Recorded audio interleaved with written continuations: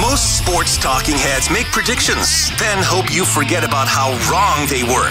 But not Mackie and Judd. Write this down. This is the big leagues, where we own our terrible predictions. Write that down. And keep track of each other's batting averages. It's Write That Down. Write it down. You like writing things down. With Mackie and Judd. Yep. When are you guys going to admit that you were wrong? Zolgad. Oh, hold on. Hold on a second. Dex It's coming up. tweets. I can feel it. I can Way feel to that curse time the is coming up. Bengals. Well, every Wednesday, we put our reputations and careers and livelihoods on the line. We are the only show in America that actually statistically keeps track of our incorrect predictions. It's called Write That Down. We've got two different franchises of it now. We've got the classic Write That Down here on Mackie and Judd, where we use batting averages and home runs, and then we have the football-centric version on Purple Daily. You can find that as well. 3 predictions from everybody each week. They must be quantifiable. And if you want to participate like Christian is about to, you can send us a message through the Score North app, and we will get you on the schedule. Thanks to our friends at Federated Insurance for powering these predictions. Federated is all about powering your business and helping take it to new heights through risk management resources. Find out more about all the information, or all the resources, I should say, and people that can help your business at federatedinsurance.com. Remember, at Federated, it's our business to protect Write yours. this down. It's also the day here today where Jim Harbaugh is in town for a lengthy finalist interview with the Vikings. And so we will get to any and all reaction later in the day on both Mackie and Judd and on Purple Daily. But we wanted to get these Write That Down episodes out so you guys could make fun of us for incorrect predictions. So let's start with Judd here in the accountability session. I need a ruling from you on this second one. I need honesty from you. So the first one, you said Vikings officials will use the words collaboration or inclusion no fewer than 5 times in the introductory press conference. Oh, So I actually found a transcribed document through the Vikings media site, Yep. you do a good job. and I did a search for all forms of collaboration, include anything that would start with INCLU, and it was far fewer than Yeah. 5. Was hoping you wouldn't do that much work on that, so you might screw it up. But yeah, you're right. In fact, I don't even think they used the word. I couldn't find inclusion anywhere in the transcript. Mark Will's statement wasn't long enough. That was part of my problem. I was hoping that he would talk more, because I felt he would say inclusion or collaborate a lot, and he barely talked. Yeah, he kind And of. he was asked one question. Yep. I was very disappointed. I should have gone and asked more about collaboration and inclusion. You should have. Yeah. Mark, talk about both those things, collaboration and inclusion. Now, you also said Doug Peterson would get an interview with the Vikings, but I believe on one of our shows yesterday, you reported that there was some sort of interaction. There was and Doug interaction, Peterson- but no, it's wrong, because I was saying he's going to Interview. I do not know of any circumstance in which he zoomed with them, Okay. which is the very least. So I think that they talked to him possibly, and he gave them the parameters of his desires to have a big say on the roster. But I am going to self-report that as being wrong. Okay. So it was kind of an informal At feeler best. out discussion. Or of some it kind. was back channeled. I don't know. Yeah. What I do know is that the honesty and integrity that I bring to a show that really has collaboration and inclusion consistently it's heartwarming. It's very noble of you to. It's very raise your heartwarming to hand see like what I this. bring to this show. All right, I had a bunch of stuff come off the board here. Most of it bad. I said the Chiefs would beat the Bengals via fourth quarter comeback. Ugh. The Almost. Wolves would beat either the Suns or the Warriors. They came close. They played tight games there, but it didn't happen. They fought. They were shorthanded. So the Vikings would hire one of these 3 to be their next head coach: Byron Leftwich, Lane Kiffin, or Doug Peterson. Remember when Lane Kiffin was a thing 2 weeks ago? Oh yeah, it was fun. What if he still is a thing? You never know. What if No. if the NFL were WWE, Lane Kiffin's music would hit at the very end of the Jim Harbaugh Or was interview that process? playing Yeah. there to see Doug, Could have been. who I think we were informed lives in the same general vicinity? Could have been. But I don't know that for a fact, so Or- I was still wrong, because that's what I do. I admit. Thanks, Judd. I really Thank you. choked I, up by how honest I am. I also said PJ Fleck would interview. I said this like a year ago. PJ Fleck would interview for an NFL head coaching job before February 2022. This is when Tom had a report on the Lions at that time, right? Back a year ago that PJ might be on the Lions before Dan Campbell got the job. So I did redeem myself a little by saying Dolphin Mensa would use the words collaborate and culture at least once each at his introductory press conference, and he did use both those words. He used culture multiple times. He used collaborate, I think, twice in my twice or three times. So we'll count it. Listeners, Kirk said the Bears would hire Jim Harbaugh as their next head coach. He said that a year ago, and man, there was some flirtation there. And then D. Lindahl said Tom Brady will start a game at quarterback for the Vikings at some point. Now, if he comes out of retirement to play for fellow Michigan man Jim Harbaugh, then we will definitely dig this one up for you, D. Lindahl. And then, Declan, you said Bailey and or Ronda Rousey would return at the Royal Rumble, and Ronda Rousey returned, and then she won it, right? Didn't she win? She won. Yeah, she won. Love the WWE just coming up with fresh storylines like Ronda Rousey and Brock Lesnar winning the Royal Rumble. Big congratulations to them. Infuriating. It is like I watched that on tape delay, basically, and I went to bed on Saturday night just fuming with rage. To what my girlfriend was literally like, "Why are you so upset by this?" Yeah, she's right. I'm with your girlfriend. I was, and she kind of is a wrestling nut too from afar. She kind of gets wrestling, so she kind of knows it. But she's kind of a wrestling nut from afar. Like that means she's probably not that into wrestling. No, she is. She watches it and she knows stuff, and she's into Total Divas. So like she does know stuff about wrestling, but she was like, "You are way too upset about this." It's a bad. It's become, according to both of you, a bad TV show. Stop watching the show. It's awful. Yeah, so don't watch it anymore. Just be out. Be out. I love it. She's right. Yeah, I'm when it comes to like doing chores around the house, like I'm kind of into it from afar. Yeah. I like cleaning the bathroom from afar. It's just my thing. I can fix things from afar, which means I call a guy. All right, so Judd, we're taking some points off your batting average here because of the Doug Peterson prediction. So it's actually Declan at 400, Judd at 375, I'm at 286. Listeners have not had a hit yet this season. One home run each for the three of us. Listeners still looking for the first home run. And you can see the career stats there on the YouTube channel. 19 home runs for the listeners, leads the pack. 203 hits for Judd, leads the pack. Let's get Christian in here. He's our guest listener predictor. He has a badass setup there.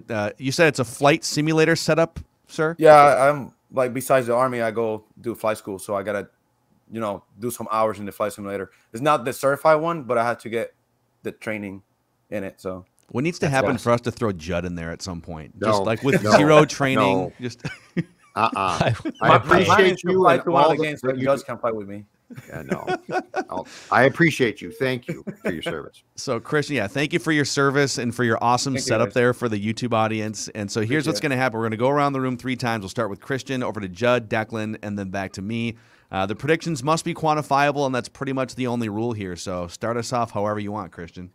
All right, I got a short-term one, and I got 2 long-terms. So my first short-term is Rodgers will be traded to the Steelers, and then Cousins is going to the Niners.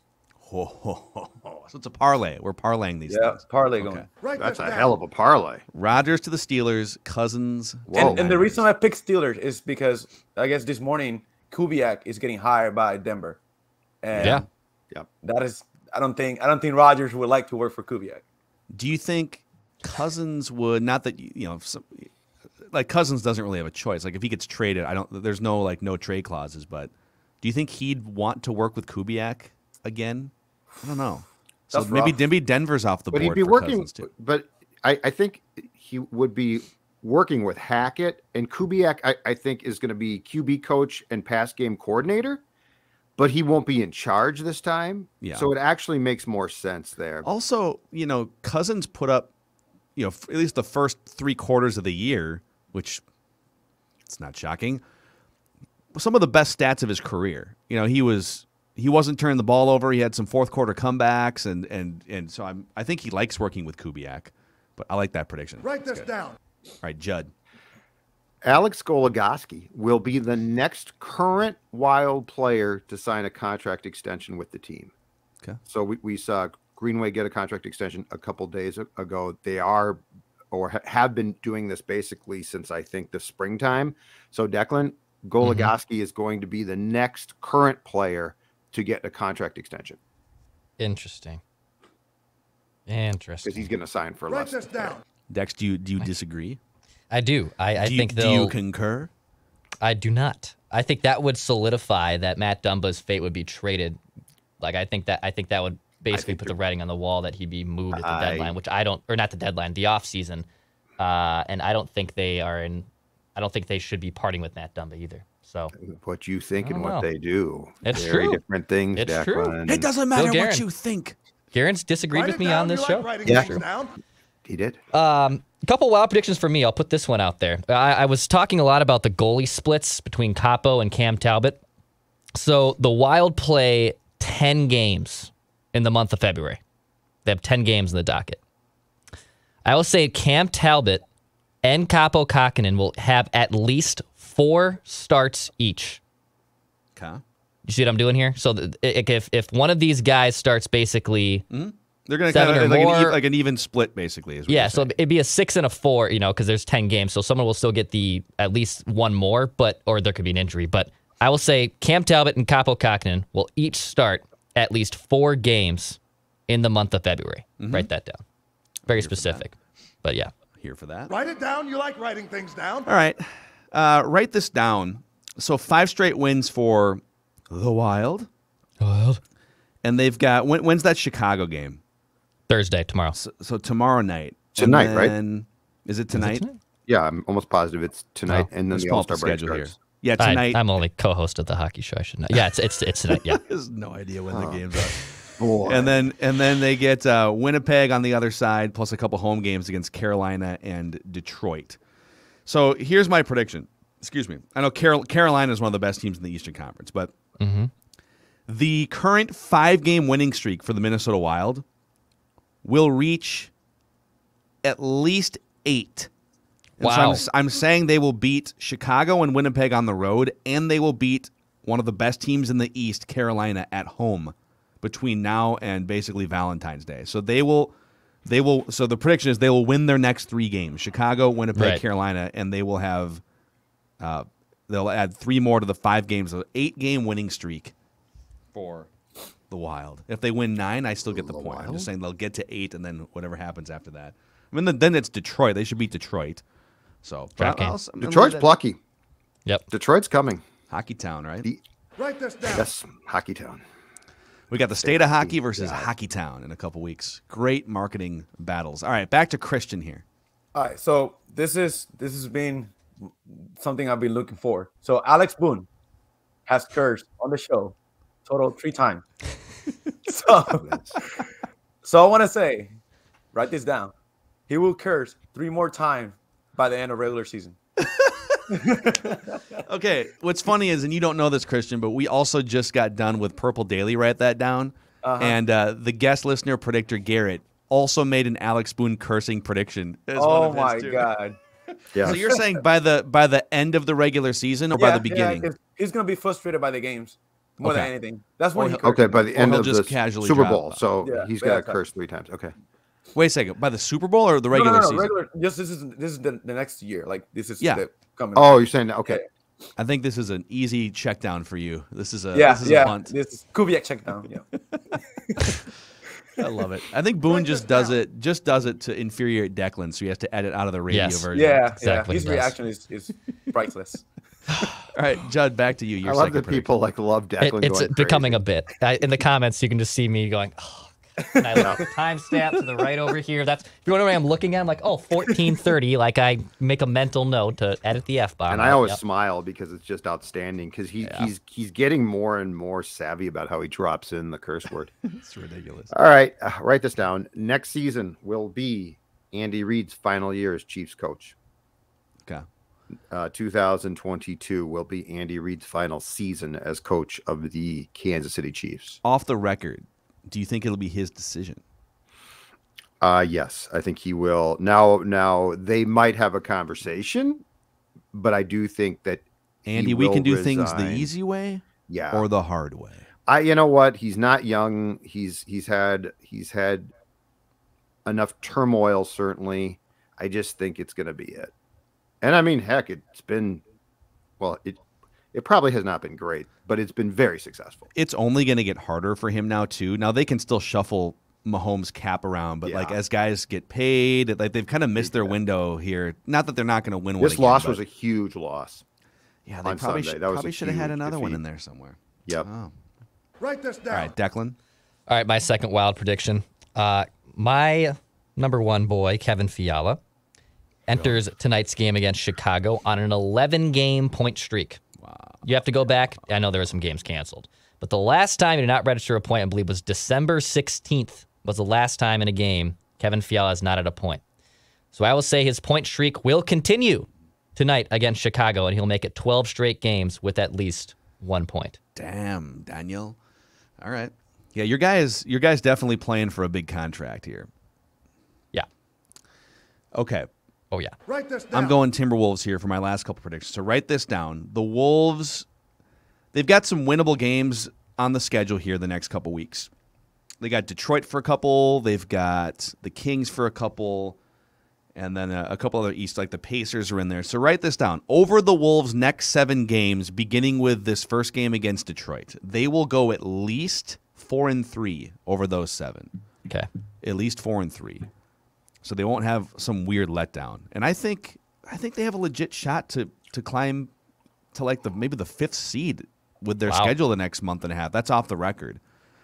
But they beat the brakes off the Nuggets last night. The Nuggets are fine, but I don't know. The Wolves have had the Nuggets number, so on the record though, they'll go at least 4-3 over the next 7 games. Write it down.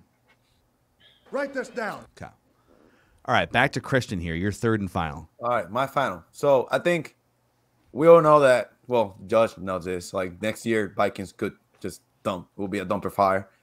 New year, crappy year. But I think they're gonna make a JJ number 1 purpose. Like they're gonna make plays through JJ just to keep him happy for a year. Yeah. So he's gonna end up being the number 1 wide receiver in the NFL for 2022 on total yards receiving. Total yards receiving. Love it. Yeah. That's a very solid prediction. Yeah, he should. And there's so many questions to be answered about who the quarterback's going to be, the coach, obviously, but whoever it is should be featuring Justin Jefferson. Yeah, I think they're gonna make it a point to just keep him happy for the year, and pay him at the end of the year. Like, all right, stay with us. Yeah. Love it. Well, Christian, since you got this gigantic, life-changing platform here right now, is there anyone in your life you'd like to thank that brought you to this pinnacle moment? Definitely my wife, who came from Puerto Rico in 17 and literally sat down next to me when I was crying in the TV on the Miracle Pass, and then we lost to the Eagles.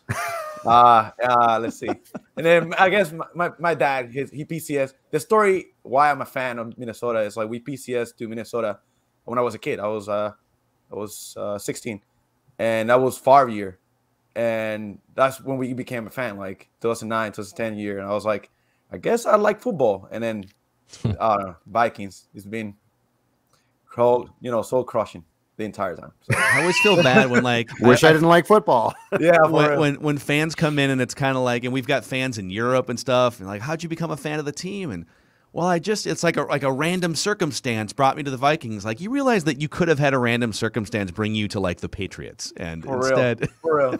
Yeah, like it was like my last year in high school. I was 16, 17, and like spring, my dad is like, "Oh, we PCS into Minnesota." I was like, "To me, where is that?" We ended up in Minnesota in the middle of the winter. I'm like, "Oh my God, what is this?" Amazing. Well, Christian, great work. Thanks for your service, and we'll get you on again sometime. All right. Thank you, guys. Appreciate it. All right, there it is. Write this down. Guest listener predictor, Christian. Stuff. All right, Judd. All right, my third and final, write that down. The Atlanta Braves will be the next pro franchise in the 4 major sports to change their nickname. The Atlanta Braves will be the next franchise, I believe. They've basically resisted it very hard, but they're the Atlanta Braves. Like, I don't think that there's a lot to be like, oh, no. So I think that there will be enough pressure from inside the sport at some point in time where they will be the next team to change their name. What do you guys think of the Commanders?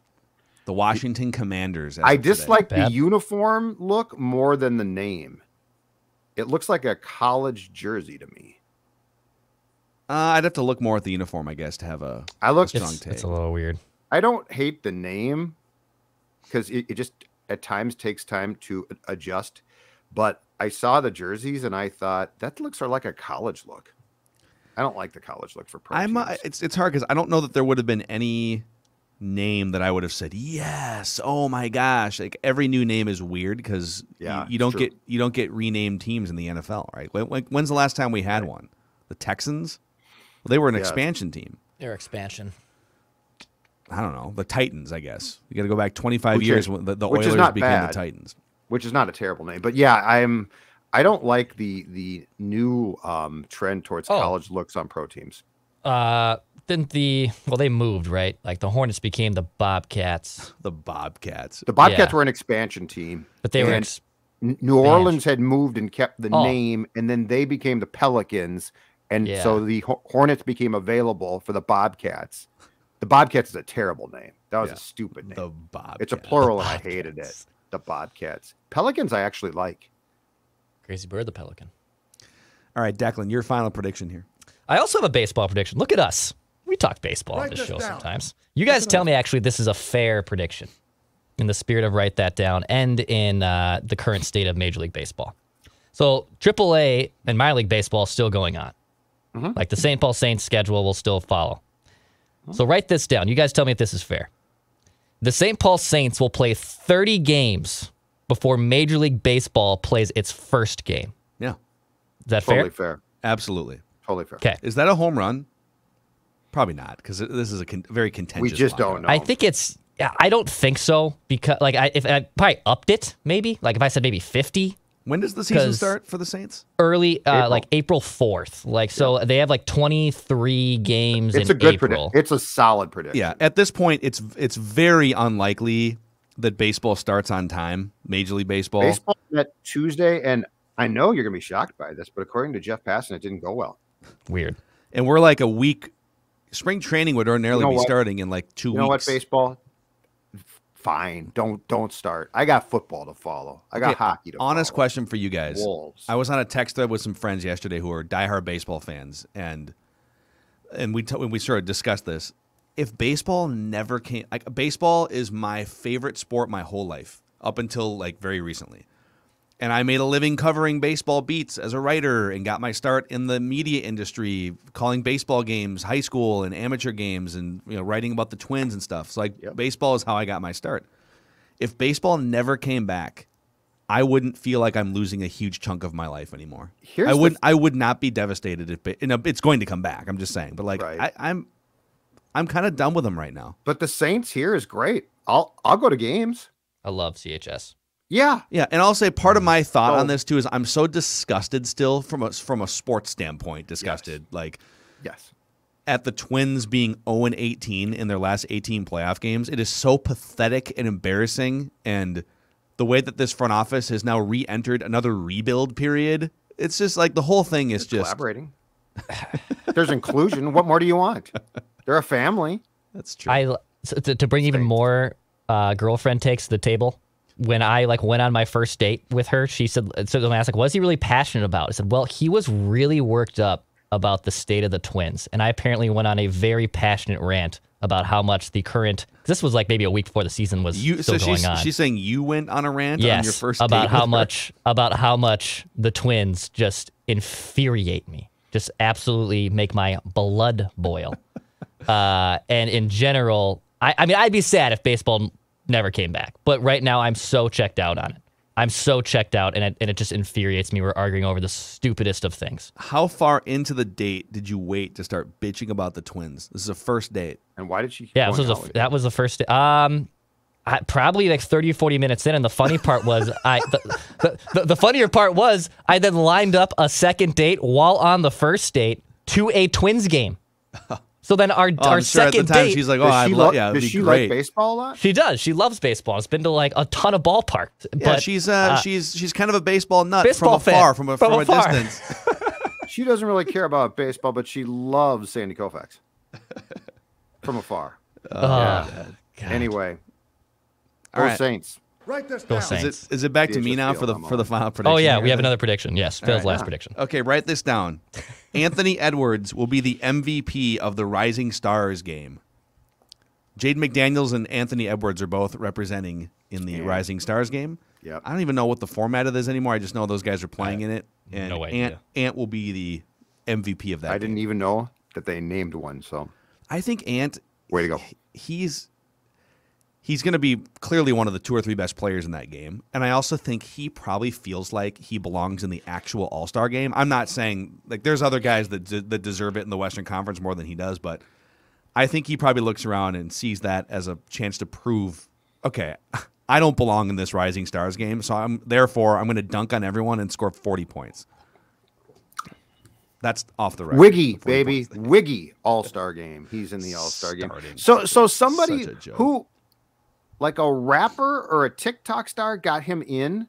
Did you guys Probably. see I don't know. that story? Probably. Somebody started the campaign, and now there is shockingly serious concern about the fans' weight in the vote, because they basically have a guy they don't want playing in the All-Star game. No, he's starting not at all. in the All-Star game. It's a fake honor. Like, we're literally celebrating. It's like a TikTok It's been star. 8 years, and he's finally competent as an NBA It's some player. dude. Let's put him in the All-Star game. Yeah, It's some dude on TikTok.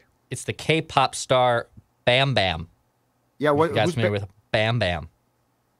I'm not. Is he from friends? the Flintstones? Yeah, Are they friends with Wiggy? Pebble's boyfriend. Yeah, I'm not sure. I am Just very a quick familiar Google with search. Fred, Wilma, Barney, Betty. I was at a sushi place last night for dinner. There was a lot of K-pop playing, but nothing of Andrew What is Wiggins. K-pop? Probably Who is he? it's Korean pop music. Okay, Yeah, it's Backflip? a very it's a genre of get the music. backflips It's very from? popular. We'll send you a couple playlists, Judd. Yeah, we'll can send you give some us your K-pop. review. I might like it. You don't know. It's I true. have an eclectic taste. Judd is all in on K-pop from a distance. From from length. afar. What if I like K-pop? Yep. You know afar. what? When we're done today, He's a I'm listening K-pop to nut. K-pop. From afar. From afar, from a distance. afar. All right, those are your write that down predictions here. Write this down. We'll be on Harbaugh Watch later on today and keep you guys posted there. So also, if you missed it yesterday, it is becoming the most listened episode ever on Purple Daily. Alex Boone with a behind the curtain look at Jim Harbaugh as a coach, what went wrong in San Francisco, what was it like when things were going right. He's got all the insight on Purple Daily. If you missed it yesterday, check it out.